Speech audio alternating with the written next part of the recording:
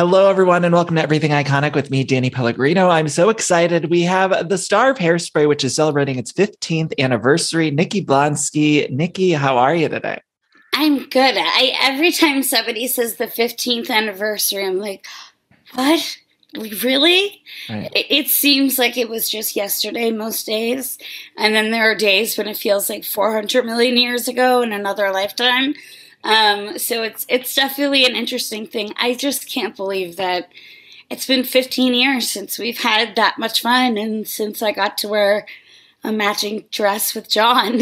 Oh my God, it was so good. I rewatched it yesterday. It's on HBO Max, and it's still just as joyous. I remember seeing it in theaters with my mother. My mom and I went together. I think, what year was that? I guess I was just out of high school or in high school. Yeah, 2007. Yeah, so I was, I remember going with my mom though, and it was such a joy. And not only is it the 15th anniversary of Hairspray, but Nikki, I don't know if you know this. You might not remember this at all because I know you do a million interviews, but you were one of the first guests on Everything Iconic when I started this show 3-4 years ago. I don't know, remember when it was. So it's full circle. So we're coming back. Thank you so much for having me back. Yeah, thank you for It's coming. always nice to come back, when the hosts are like, yeah, we like them back. I'm like, yeah, you did something right. Yeah. Okay, so I want to talk about this movie. Do you watch it when it's on? Like, will you flip past it if you see it on TV, or will you put it on HBO Max? So anytime the movie's on, I will get a surge of text messages from friends. Oh, Hairspray's on E. Hairspray's on this. Hairspray. And I'm like, okay, great. Yay. Like, I'm excited, right? Because that means more people get to watch it. The people who didn't get to go to the theater, they get to watch it now at home. But then I'm also like, but guys, if you think I'm going to sit through it, because not that I don't love it. I love it with all my heart. But I kind of just know the story by now. You lived it. Yeah, I lived it, yes. What about the other versions? Like when you saw did you watch the live version that aired? I think it was, I don't know what channel it was a couple of years ago. NBC. Yeah. Maddie Ballio killed it. She was a fantastic Tracy, but my Tracy has always been Ricki Lake.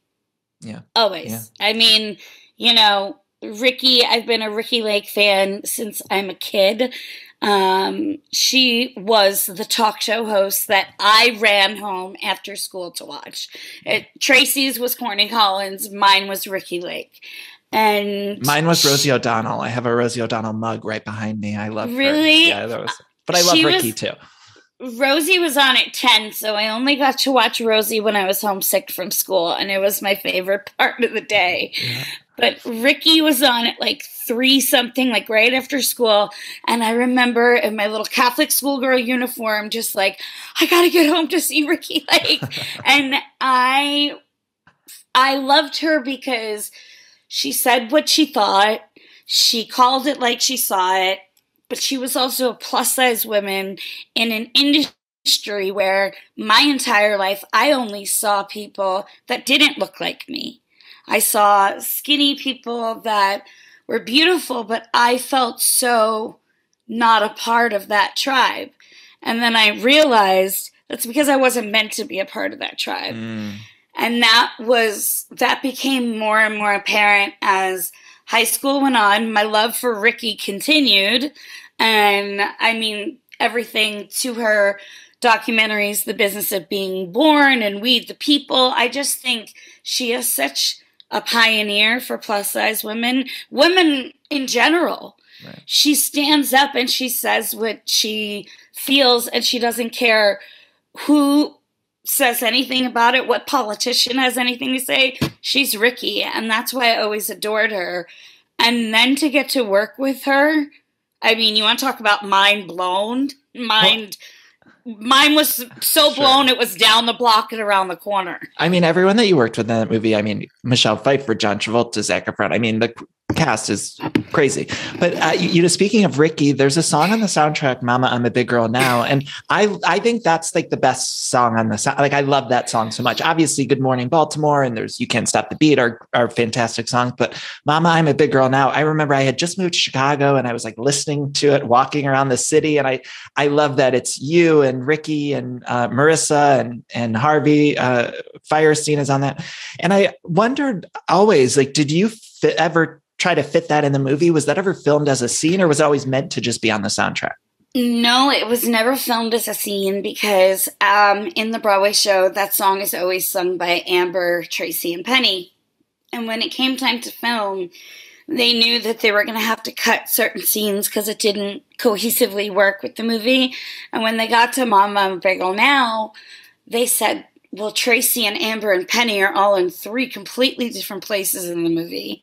It doesn't fit, and we never filmed it. And then all of a sudden, we finished the movie, still, mixing up the soundtrack. And they said, "Nikki, can you come in on a Saturday to record?" And I was like, "Yeah, but I thought I recorded all my stuff." And they said, "Well, you're going to have other people there with you." And I said, "Okay." And they said, "You know Mama, I'm a Big Girl Now, right?" And I'm like, "Yeah, I saw the show, yeah." And they were like, "Well, you're going to do it with Ricky Lake and Marissa." And that was it. I was like, I get to sing with Ricky, be in a room with Ricky for hours. Like, I was so happy. I love and that. We all went into Capitol Records in LA, which as a singer, I would see pictures of that building in New York, a little kid on Long Island, just see pictures of Capitol Records and be like, someday I just want to sing in one of those booths. And that's where we recorded that song, "Mama, Big Girl Now," and we recorded "I Can Hear the Bells" in the same room as Judy Garland. She recorded "Somewhere Over the Rainbow" there. Nikki, I'm obsessed with Judy Garland. Like obsessed with her. I'm obsessed with Judy Garland too. And as I'm walking in the room, it says, there's a plaque of her, and it says, "This is where Judy Garland recorded "Somewhere Over the Rainbow." And I'm like, God. I shouldn't even be touching anything here. Right. This is like pristine. Sacred space. Yeah. Yeah. When I saw the Renee Zellweger Judy movie, I couldn't shut up about it. Like I was just talking about it nonstop, and my boyfriend and I got in fights about it because he's like, "You need to stop bringing that up because it was too good."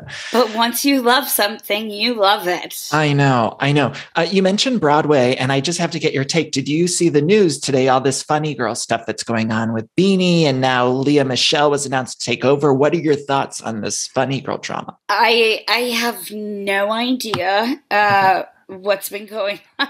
I've seen a little bit of the stuff on TikTok. I literally leave it up to my fans to clue me in on what's going on. Well, I'm a fan and I'm cluing you in. It's Leah Michelle's in and Beanie is out for Funny Girl.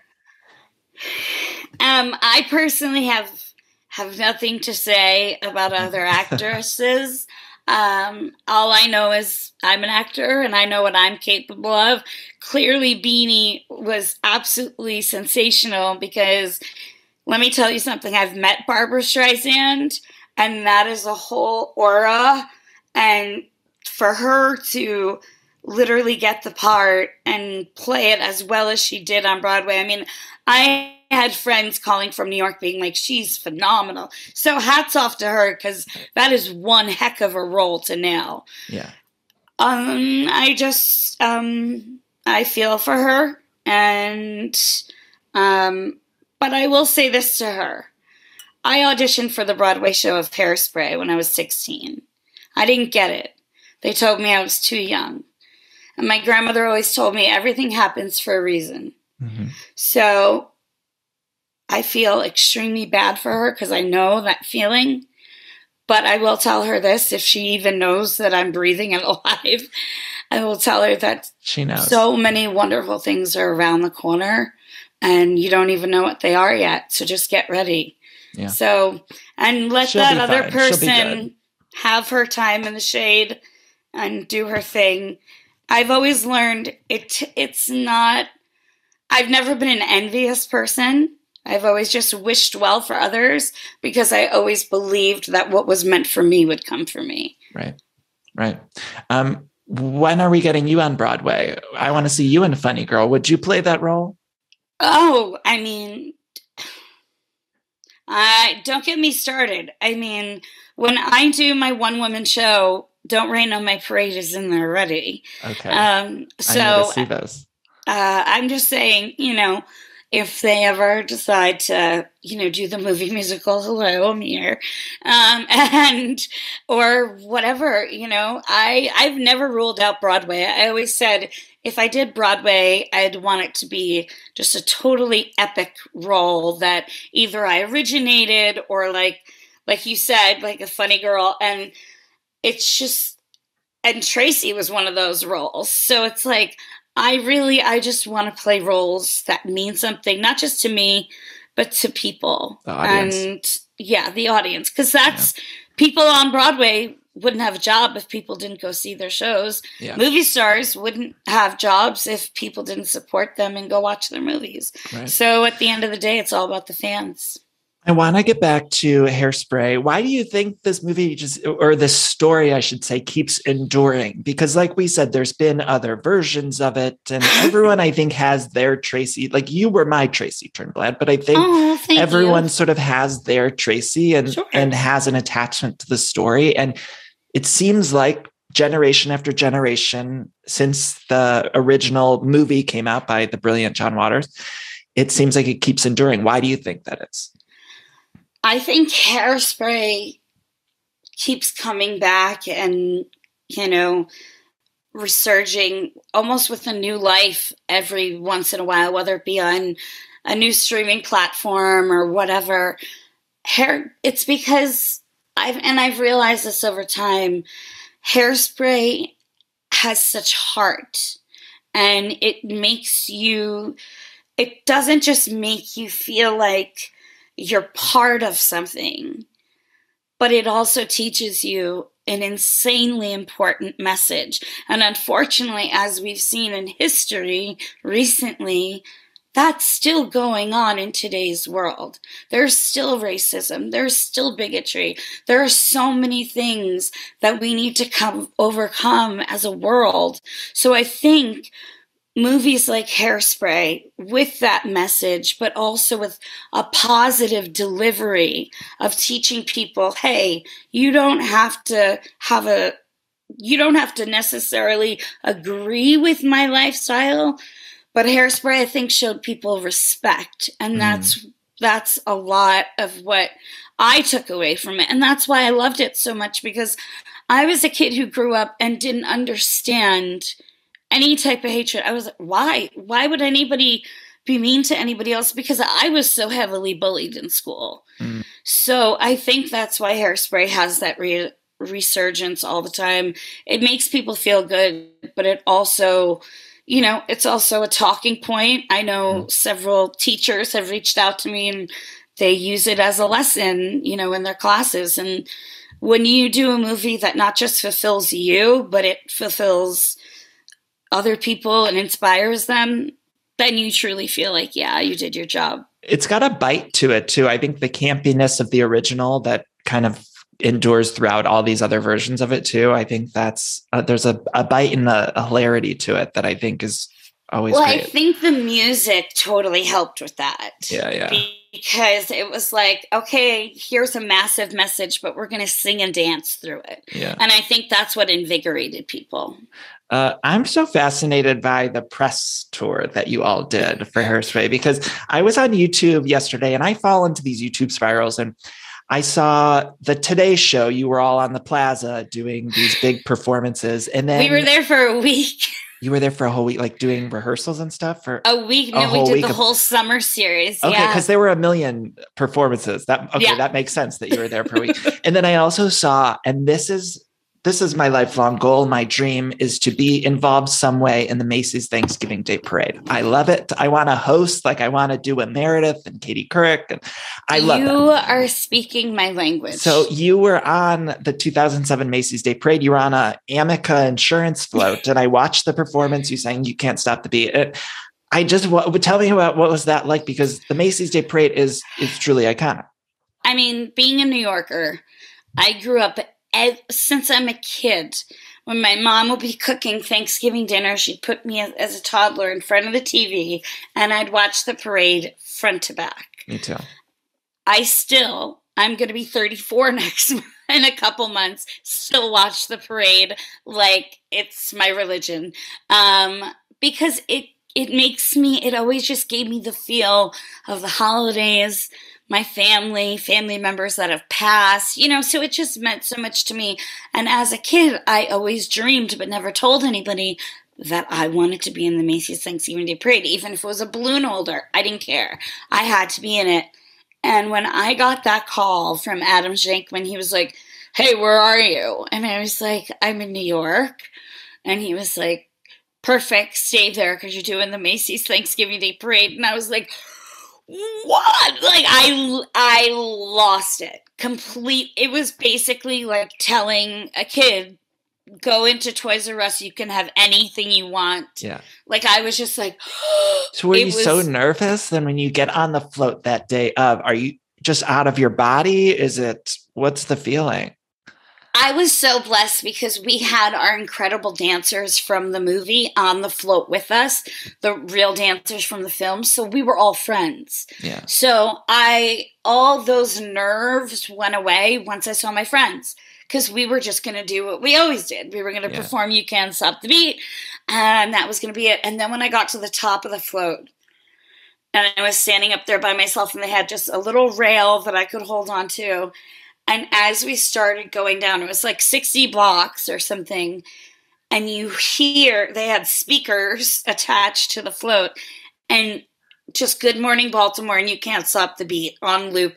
And we're driving down a city that I've only went to audition in or watch other people in shows in. And now I'm part of the main attraction. Like, I was like, I was up there like, how is this my life? And then I started looking out into the crowds, and I saw friends from high school that I hadn't seen with banners and posters cheering me on. And I was just like, I had the kids I used to babysit were hanging out their dad's like office window, wishing, like, congratulating me. That's so cool. Crying. Yeah, that's so cool. And out of all of those events, so today's show, Macy's Parade, there was the Golden Globe nomination, like, all the stuff outside of the movie, I imagine would have run together for you a little bit because it must have just been nonstop. So was there one thing that sort of sticks out in terms of like the stuff outside of the movie? Does that make sense? Like, was there one event or one thing that that wasn't connected to the movie? That wasn't, not the filming of the movie, but in terms of the release, the aftermath of the movie, I should say. Well, I had never had a passport. I had just graduated high school. I was 17. My only plane ride had been to Florida. And then all of a sudden I got Hairspray and I had to do a screen test in California. That was so exciting. Like, my first time on the West Coast. Yeah. I thought I was so cool. But those were like little things. The most special thing for me about Hairspray, and this is honestly the most special thing, was like, it wasn't about where I went or where I traveled. It was who I was with. Mm. And my mom went every step of the way with me. Every show.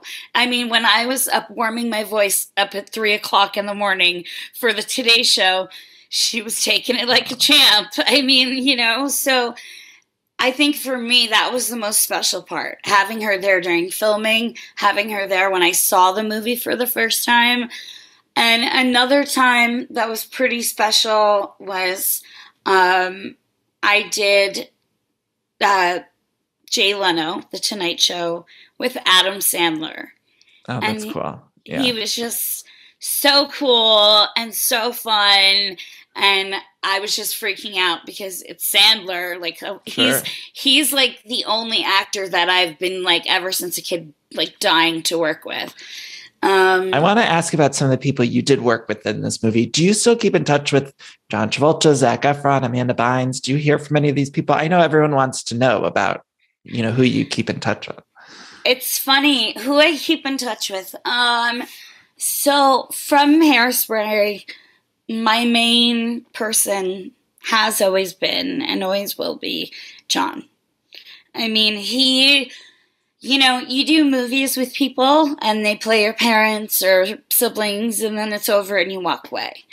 John has made it a point over these 15 years to be consistently in my life. If I have a question, if I need advice, I text him right away and he answers right away. And he's one of the busiest people on the planet. So when my friends don't answer me, I'm like, excuse me. The man's driving a plane and he can answer me. You can answer me. But he's my main person that I keep in touch with. I saw Brittany Snow a few years ago. We were both at the Nantucket Film Festival giving Leslie Dixon, the writer of Hairspray, a Lifetime Achievement Award. And it was so great to see her because we never had a Tracy Amber relationship. It was more just like two pals. So it was nice to see her. And yeah, I unfortunately haven't seen anybody else. Yeah. I'm always fascinated by people and the roles they almost got or just were close to getting. I always love imagining a movie with somebody else. And I wonder, are there any roles that stick out in your head that you were like close to getting that you might be able to share? Like you were almost this person or almost, does that make sense? Oh yeah, no, there have been definitely some roles. There have been roles that have been offered to me that I've passed up because I didn't feel like it morally aligned with my work and the rest of my body of work. Oh, like what? Can you tell me? I can't say the name. Okay. A hint? It was one word. A musical? It was one word, 4 letters. Let's see. Oh my God. But so there have been several things over time, and I've always felt like, and when that movie that I was talking about came out, I was like, okay, all right, I didn't take it because it didn't work for me. And at the end of the day, you want your body of work to just embody you and say something what's in your heart and something that you can be very proud of. And so I watched the movie. I thought it was phenomenal. Can you tell me one person who was in it? Because I can't think of it. No. Please. I can't. Can you sing a song from it? There's no songs in it. Okay, maybe that's why it didn't speak to me. Okay, so it's not a musical. It's not a musical. It's one I was word. like, where's the music?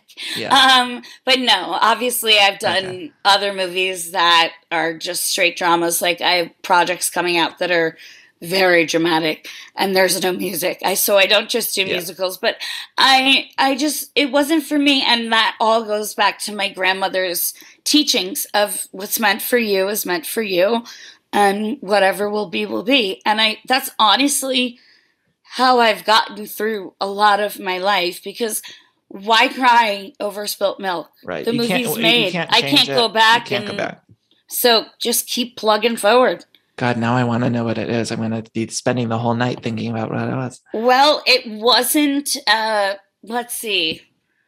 It wasn't any, was it a big Well, hit? I was up for a role against The Rock. And I lost. Wait, so. I'm kidding with you. I was like trying. That one really gutted me. Okay. I love that man so much. By the way, he's the best. Okay, I know you're a Housewives fan. Do you still watch Real Housewives? Are you a Housewives fan? I watch my girlfriend and I watch every single episode of every Housewives branch, and I sometimes watch them 2 or 3 times just so I get all the information. You're talking to the right person. So Salt Lake City, did you see today the breaking news that Jen Shah pleaded guilty in the case? So she changed her plea to guilty. You didn't see this? No. Yeah, it was breaking news. It's huge story in the Housewives universe. She changed her plea to guilty. So now her sentencing will be, I believe, in November. We'll find out what the sentencing will be, but she admitted guilt to I think a lot of the stuff. I don't know about every count, but she admitted guilt to bamboozling the elderly. Thoughts?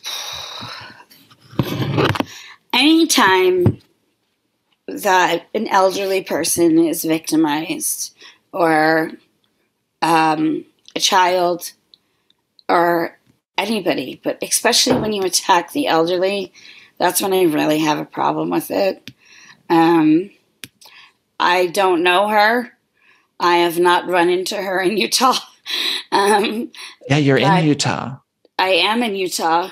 I haven't seen her. I frankly don't care to, because I think she knows what she did is wrong. And she can buy everybody and their mother Louboutins and Gucci purses until she's blue in the face. It doesn't make up for what you do wrong. So, have you run into any of the Salt Lake City wives in Utah? I have not run into any of the Salt Lake wives in Utah. Maybe I need to just pop by Beauty Lab and just flip my hair a few times and be like, "Oh, Heather, hey girl." Go see Heather Gay at the Beauty Lab in Laser. I know. She's you watching? My favorite. She's the best. She's the absolute best. Are you watching the Ultimate Girls Trip? Absolutely. Okay. I need to know your thoughts. Is it not the best show ever? It really is the best show ever. Okay. It really is, because those are some strong personalities in one house. And I know it's only 8 days. It seems like they've been there for 8 months. They're clawing at the windows. They're like, "Let me out." I'm like, "You're in a mansion with a butler. You're okay." Yeah. I love it. I do. It's excellent. I'm obsessed with Eva. I think she is the chillest housewife ever. Easy breezy. Easy breezy. She found her dispensary. She was happy. I was like, "Yes, queen." Right. I want her back in Atlanta. I feel like it's time to bring maybe Phaedra back too. I don't know. It's kind of controversial about bringing Phaedra. How fun would Eva be on Potomac, though? Oh, I'd love it. I could just see her setting Giselle, putting her right in her place. I would love to see. Love Giselle. I would love to see her on anyone. I'm finding her so refreshing on that. What do you think of Dorinda? I know you were a Dorinda fan before, and a lot of people, it's tough. I was a Dorinda fan too. I am a Dorinda fan, but it's been a tough couple of weeks for us. Look, it's been a tough couple of weeks for Dorinda. I think Dorinda is she's such a strong woman. She's been through tons, and she's managed to keep that manner going and everything. So still hats off to her. I think she went so above and beyond to try and organize everything and make it nice. And then Brandy came in and but I think her heart is in the right place. Her martinis might not be sometimes. In the right place, yeah. But I think she has a good heart. But honestly, I will watch anything with Jill Zarin anytime. Yes. Nikki, I know I got to wrap this up. So first of all, I want to say congratulations on coming out. You came out on TikTok, I believe it was last year or something. So welcome to the LGBTQ community. How are you feeling now that that's done, but how does it feel to sort of be publicly out? It's really nice to be publicly out. It's nice to be able to go, and it was funny. My girlfriend and I were in the grocery store, and she was like, "Oh my God, people are looking at us." And I thought it was because we were holding hands, and I was like, "Oh well, then I'll." And she goes, "No, it's because Hairspray's the #1 musical in Utah, and they know you're." Oh my God. And I was like, "Oh," but I mean, for me. It just, it feels really nice to be able to just be out, say what I feel. And I've always encouraged my fans to be themselves. So it was time I practiced what I preached. Nikki, to end this, I just want to do a very quick lightning round, just quick answers, whatever comes to mind. Sure. This is actually a repeat of the lightning round we did the first time you were on the show. So I wanted to right. We'll see how it goes. Favorite John Travolta movie? Saturday Night Fever.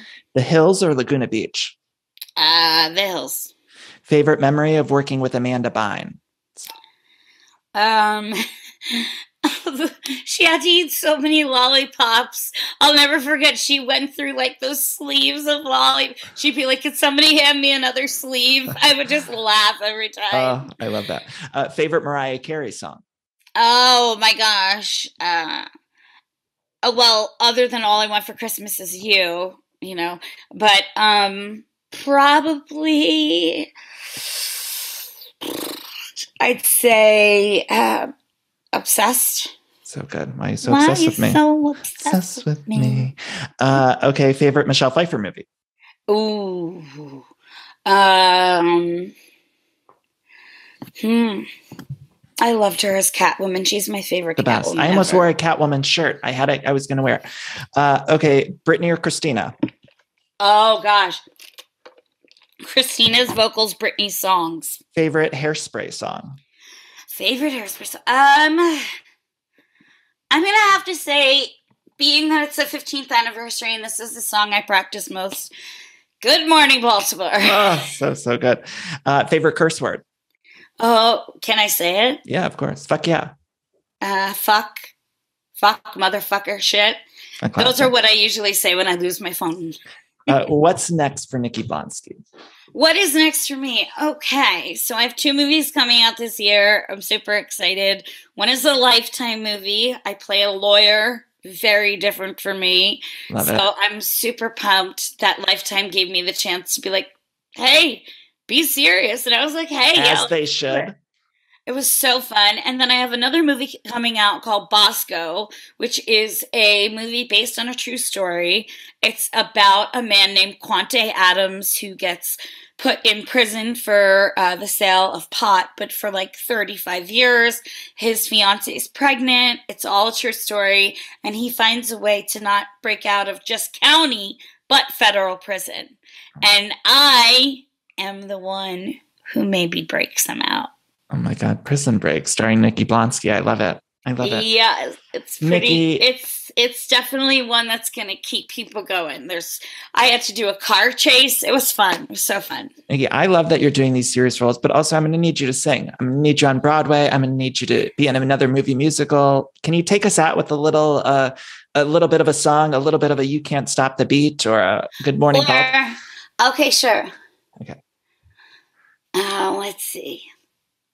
Welcome to the 60s. Go, Danny, go.